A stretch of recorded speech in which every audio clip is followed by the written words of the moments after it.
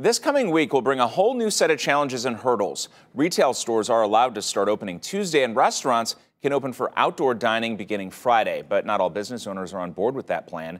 Several restaurants here in Northeast Ohio have said they will not welcome customers back yet, including Nighttown and Cleveland Heights. The owners posted on Facebook that he plans to stay closed until July 1st to see how the reopen goes for other restaurants. As DeWine said in his interview the other day, this is a gamble, but it's not a gamble I'm willing to take with my customers and my staff. The owner went on to say that his restaurant is stable enough to ride out the closure, but he understands that not every business is, so he gets why some others want to reopen.